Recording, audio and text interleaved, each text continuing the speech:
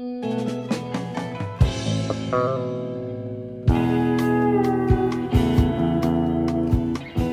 right, Collin, no pressure, but this is the first stream right here. Yeah, great.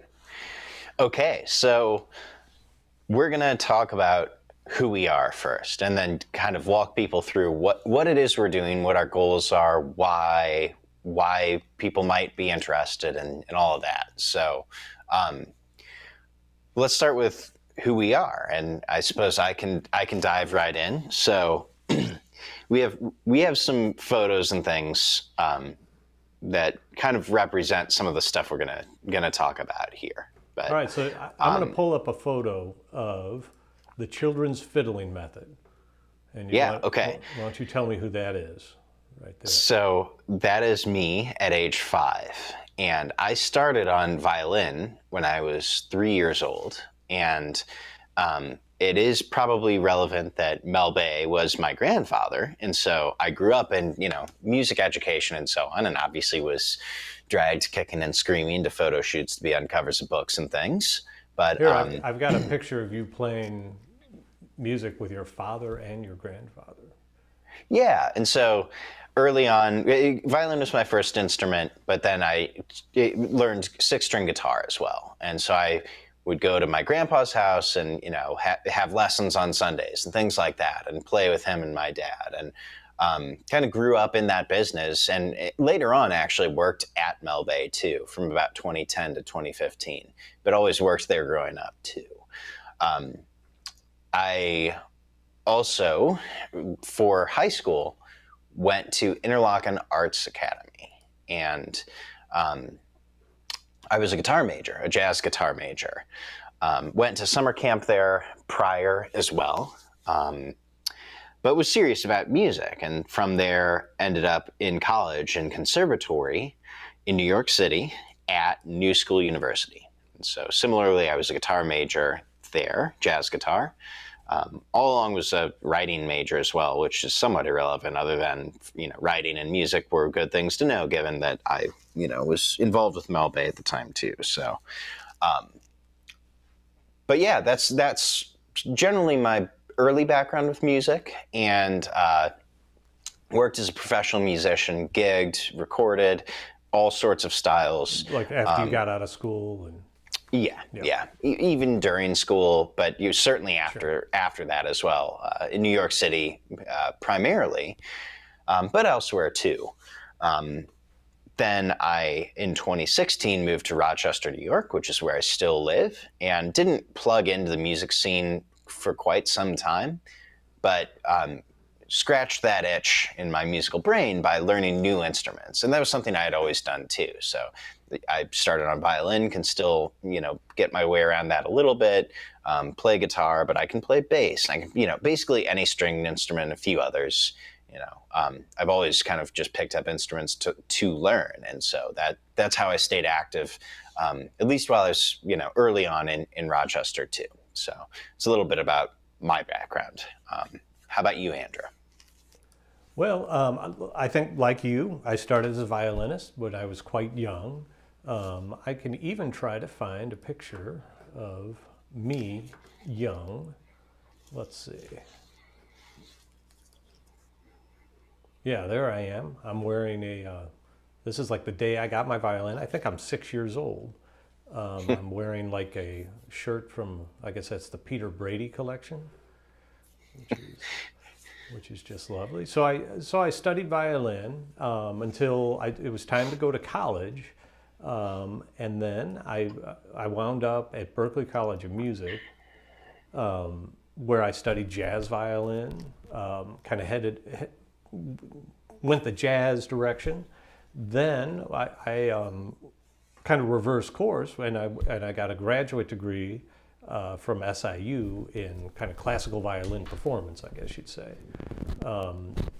And life moved on. I kind of became a musician, became a violinist, and started teaching along the way. And that's when you and I first crossed paths. and I know I just asked you this, but that was, did you say 1997? 1997. Yeah. So I was 12. Yes. Yeah. Yeah. So I even taught you for a little while, and I've played with a lot of different groups, a lot of different things. Started recording, and that kind of drew me into pedal steel, and Yeah. that's kind of in a nutshell. That's where I'm coming from. So maybe we can talk about what led us to steel guitar then, and influences and so on. So Sounds good. So for me, one of my older brothers listened to, this is in the 90s, like bands like the Grateful Dead and Fish and so on. And so I heard a lot of that stuff growing up. And even though I wasn't a native in terms of jam band type stuff, I remember hearing Working Man's Dead, and I was, again, studying six-string guitar, and I didn't know what a steel guitar was. I didn't even know that's what Jerry Garcia was playing. So I was trying to emulate that stuff on six-string guitar with varying degrees of success, but I loved that sound. There's a Fish song called Fast Enough for You that was on their album called Rift. Similarly, that had steel guitar on it. And then jumping forward, in college, I had a classmate named Michaela Neller. And Michaela is a singer who still sings. She's a country singer, goes by Michaela Ann, and is based in Nashville. But I was gigging with her on guitar, and I had an auto swell, volume swell pedal, and she liked the sound of that because it reminded her of pedal steel. So I was having these weird experiences, a step or two removed from pedal steel, but where the influence, as backwards as it is, was kind of undeniable. That same brother of mine, Andy, started to get more into country around 2000. So I'm jumping around again, but there were several albums that he introduced me to that ultimately influenced me a lot with regards to leading me to steel guitar, but also just in general, I still like them. One is 12 Golden Country Greats by Ween. That features Russ Hicks, and in a future stream, we'll talk about this guitar because there's a story there. But I, loved that sound. There were other albums too from that era. Two Jerry Jeff Walker albums, one called Live from Gruny Hall with Lloyd Maines on steel guitar. And Jerry Jeff Walker had another album I liked called Viva Terlingua. All of these, again, were albums my brother had that he suggested I listen to. The Highwaymen, The Road Goes On Forever, same deal. Just, not like it was a steel front and forward album, but it had steel on it, and I liked that sound. And again, didn't even at the time know really what I was hearing, other than just I liked it. So, there were all of these kind of weird experiences that, led me to steel. I liked, just listening to classic rock, right? People like the Rolling Stones and Neil Young and Bob Dylan and stuff like that. And there's steel all over their music from that classic era too. So Sure. Again, there were things that were that I liked the sound of, but just didn't know explicitly what was going on. And there were kind of two things that were the final nail in the coffin for me. One was, again, in that 2010 to 2015 range when I was at Mel Bay. I was working with DeWitt Scott on what was to be a new Mel Bay book. It never materialized, but that was the first time I really sunk my teeth in a little more deeply, explicitly, with steel guitar. And then also I worked on a book at the time at Mel Bay with a guy named Jay Leach who plays steel guitar. The book was called First Lessons Pedal Steel, and it's okay. It wasn't the coolest book ever, but at the time, Jay was asking me things like, well, this is a first lessons book. Should I do it on just E9 or E9 and C6? And I just frankly didn't have the experience or competence or background or wherewithal to say one way or the other. It sounds like a baptism by fire. You know. Yeah, right. But it was it was an interesting role. You have to be decent at everything, and I just hadn't really been exposed to pedal steel enough at that point. Right. But the biggest thing then was seeing Dale Watson live in St. Louis in that same era, and he had Don Pollock on steel, and that was the first time I saw it up close live, and it just blew my mind. And from that point, I knew I wanted to be able to draw on that sound in my own music. Now, I didn't want to learn pedal steel to play it at the time. But I wanted to be able to play Telecaster and play with a steel guitarist, and I didn't know any steel guitarists. And so my thinking was, I need to get one, and I need to learn one so that I can compose for it and arrange for it, and then teach someone who knows music, whose musicianship I respect, to do it so that they can do it while I'm playing guitar. And that remains something I want to do. But also in that process, I got totally caught up in it and, love playing steel now. At this point, probably even more than just regular 6-string guitar. But that's what led me to steel. How about you, Andrew? Well, I think growing up, I heard a lot of pedal steel, a lot of different places, be it on TV or on pop records, on be it country or some of the more mainstream hits, like I mentioned, like Blue Bayou, Tiny Dancer, that kind of thing. My ear was always drawn to it.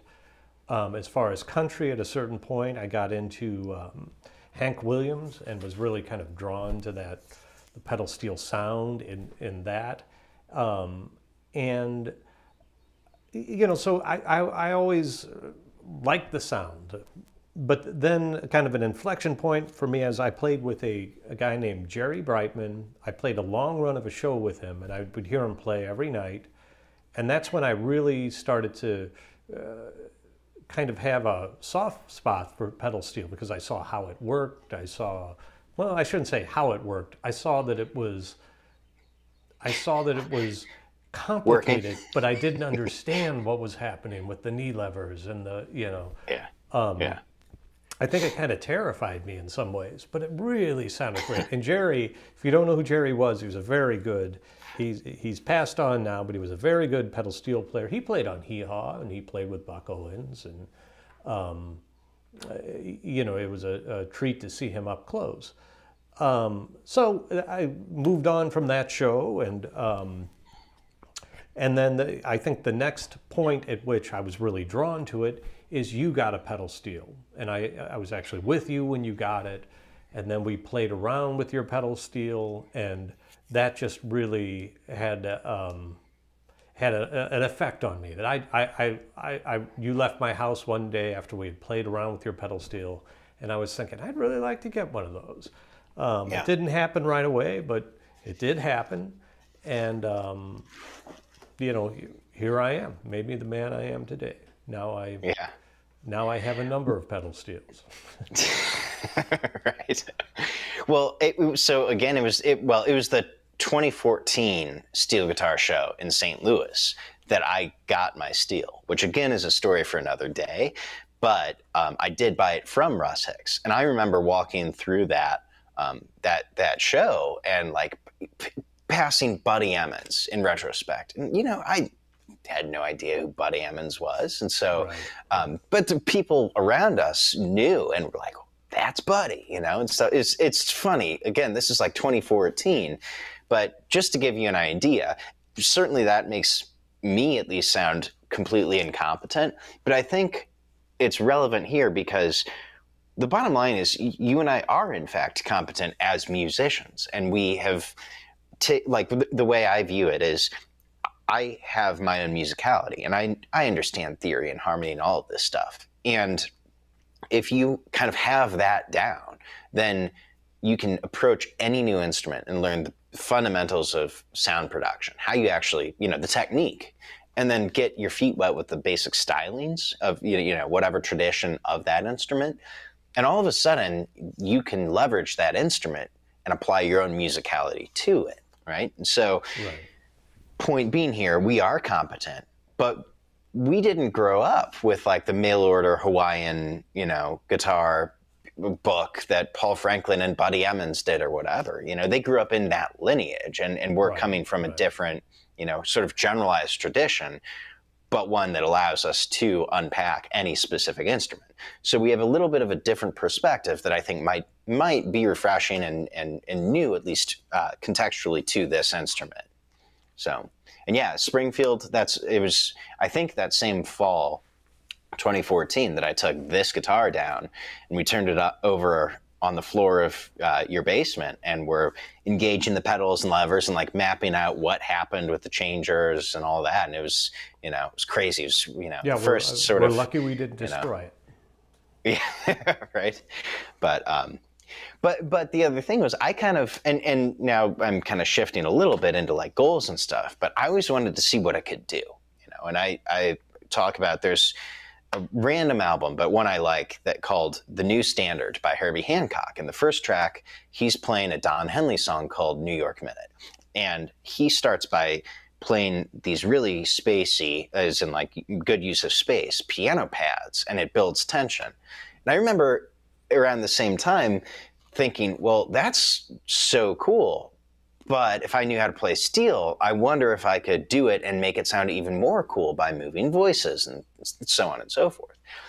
And that's what I mean. Yes, you can talk about Buddy Emmons doing jazz, playing jazz and jam sessions with Jimmy Day, and see what Curly Chalker did in jazz. And I'm focusing on jazz specifically, but that's just one specific thing, example. That's a different thing from like what I just talked about. Or if a pedal steel player in present day could hang with, you know, the Bad Plus, or any, like, take your pick of whoever's on the cutting edge of music now. And, you know, there are people doing cool stuff and different things, you know, but I kind of want to, generally speaking, see what this instrument can do, at least, you know, conceptually and theoretically. So. Yes, yeah, and I was making the point before that it's. I'm sorry, I just lost my train of thought. No, that's okay. But yeah, so I don't know. Long story short, I think to put a bow on like how we came to steel, we had these experiences in, you know, 2014-ish, and then I owned a steel and kind of looked at it and played around with it a little bit, but I didn't bother learning it until the pandemic. And so by the time the pandemic came, you and I, just to kind of, you know, we were isolated or whatever, living in different cities. You in Florida, I think, at that point. I was here in Rochester. Yeah, and that was that was I had just recently gotten a pedal steel, basically. Yeah. I guess, you know what? I had recently gotten the pedal steel that I play today. It was somewhat before that I had several others, or several others, I guess, that didn't really work out for me. Sure. Well, and that's, again, a topic for a different stream, right? We're totally going to go over buying a steel and what to look for and the ones we've had and all that. But so we were then at that point doing weekly video chats just for fun, just to learn this thing. And that's, I think, when both of us really got a lot more serious about it. Yeah, so, you know, so yes, we're competent as musicians. We're coming from a different perspective. We're trying to do something different and new. You know, so what goals? What else is going on? And another thing I think that we talk about all the time is, you can watch these videos on YouTube of DeWitt Scott in literally 1980 talking about how this instrument is dying. We have to preserve this tradition and this legacy. And that sort of, I don't think he was wrong necessarily, but maybe he was a little bit, or maybe that's just not the case today. Because we talk about, it is a vibrant steel community now, and there is something of a renaissance. And you look at, you know, contemporary country musicians, and they're touring with steel guitar. You look at you know, again, contemporary country musicians, and they've got steel guitar on their records. And maybe it's a new steel player, or maybe it's Paul Franklin doing something evolved from what, you know, what his bread and butter was 30, 40 years ago. Yeah, and but it's there and it's ubiquitous dynamic. at anything that's Americana. It seems like it's fair game now. So. Yeah, absolutely. So we kind of want to take people on that journey as we explore the contemporary world of steel and you know, and share in that journey. One other thing worth mentioning is that we're both, I think, pretty proficient now at E9, but almost by design, I haven't touched C6. But same here. I think that's actually going to be fun because we now can take people on the journey of how we learn or how one might apply their musicality to a new instrument. Because C6 is essentially, it's as much square one, more or less, as we were at the beginning of the pandemic with E9. So that could also be fun and perhaps beneficial to people who want to get their feet wet with you know, learning steel guitar. For sure. So, yeah. Yeah. What else? I think that about covers everything I had on my list. Yeah, me as well. You know, goals. I still want to play steel and maybe record or gig on it. I still want to write for it, but not play it, and you know, force you, Andrew, to play it. What other goals do we have? You know, long story short, I think this is just going to be a steel guitar channel. Yes. Yeah. Learning it, talking about it, moving it forward. Yeah. Yeah. Cool. So we will do this again. We have a number of streams mapped out, but I think that covers everything that I had for today. Am I missing? I'm sure I'm missing stuff, but Andrew, is there anything else that you can think of that we wanted to cover in the initial stream? I think we hit everything we wanted to today, and I guess look for us for the future for our next stream. Yeah. Cool. Great. Well, fun as always, and we'll do it again. Okay. Talk to you soon.